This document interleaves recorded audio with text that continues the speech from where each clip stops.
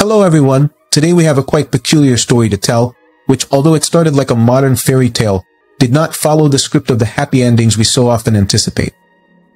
I'm talking about Gerry Turner and Theresa Nist, the first couple who met and married through the reality show The Golden Bachelor, a version of the famous program The Bachelor focused on participants over 60 years old. And before we delve into this thrilling journey and its twists, if you enjoy the channel and like staying updated with stories like this, don't forget to hit the like button and subscribe to the channel. Let's get started. Gerry Turner, at 72, and Theresa Nist, at 70, starred in a love story that caught national attention in the United States. The program highlighted them as the first to marry in this new version of the reality show, celebrating love in later life.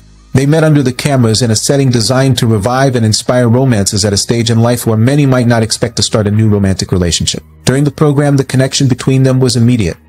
Gerry, a widower who had lost his longtime wife, Tony, in 2017 after a 43-year marriage, and Theresa, also a widow whose husband, Bill, died in 2014, found new hope in each other for a fresh start. Gerry was chosen from many to be the Golden Bachelor, impressing not only the viewers but also Theresa with his charm and touching story. The season was filled with exciting moments, culminating in Gerry's marriage proposal to Theresa in the grand finale of the program, broadcast live in November. The couple exchanged vows in a spectacular ceremony in California in January, with national television coverage and the presence of several of Gerry's ex-girlfriends from the season, adding a certain drama to the celebration. Unfortunately, the fairy tale didn't last long. Just 3 months after the wedding, Gerry and Theresa appeared together in an interview on the Good Morning America show, where they announced they were divorcing. Gerry shared that, after many heartfelt conversations, both concluded it would be better to dissolve the marriage. He mentioned that despite the love they felt, logistical and family complications weighed on their decision, as both had children and grandchildren with whom they wanted to be close,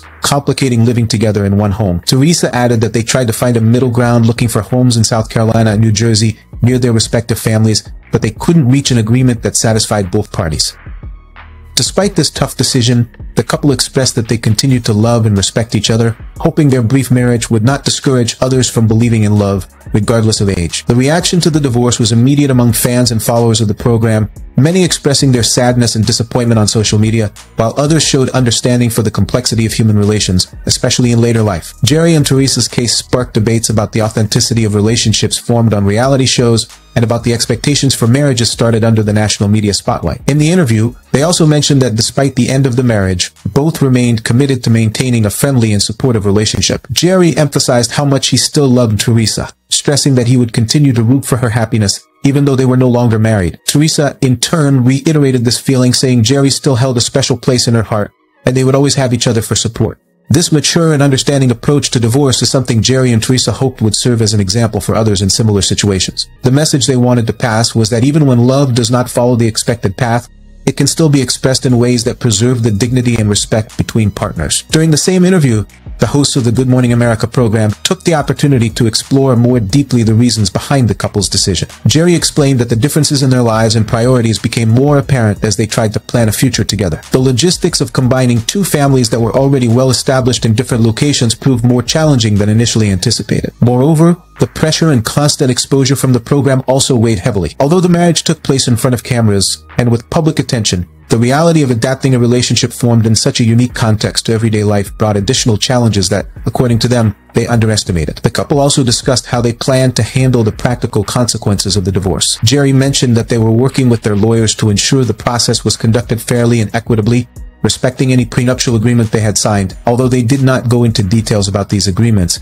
it was clear that both wished to avoid any unnecessary conflict that could tarnish the respectful and affectionate image they still held for each other. In conclusion, despite the unconventional ending to their love story, Gerry and Theresa showed gratitude for the shared experience and the lessons learned.